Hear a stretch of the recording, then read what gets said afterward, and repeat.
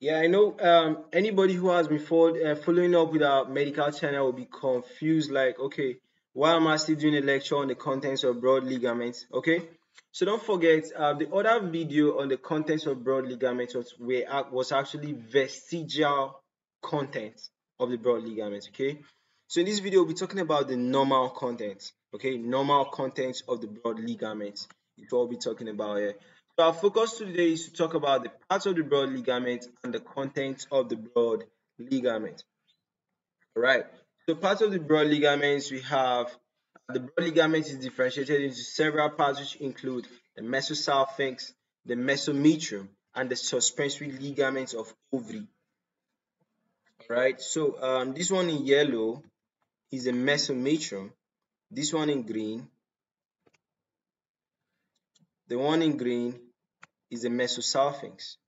Okay, the suspensory ligament of ovary is a mesovarium, it's also called the mesovarium. Okay, it's also called the mesovarium, and you can see this is it is in red. Okay, so it is actually suspending the ovary to the broad ligament. Okay, so guys, that's like the contents of the broad ligament. So now we'll be talking about the okay, so that was like the parts of the broad ligament. Now we'll be talking about the contents of the broad ligaments, which include uterine tube, uterine artery, ovary, and terminal parts of ovarian vessels.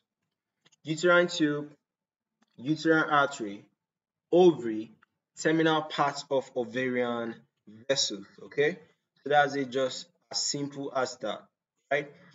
I told you guys the difference between this content and the other contents that we earlier on spoke about. These contents are the normal contents, while the other contents are the vestigial structures that can be found in the broad ligaments. Okay, so this ones I go again: uterine tube, uterine artery, ovary, and terminal parts of ovarian vessels. Okay, do I have it there? So this is a uterine tube, um, uterine tube, ovary, ovarian artery should be the uterine artery. Okay, then terminal. Okay. Sorry, terminal parts of ovarian vessels. All right. Then uterine artery is the only thing that is not labeled on this diagram. Okay. So that's it about the parts and okay, contents of broad ligaments and parts and contents of broad ligaments. Okay. So that's it. See you guys in the next tutorial. Bye for now.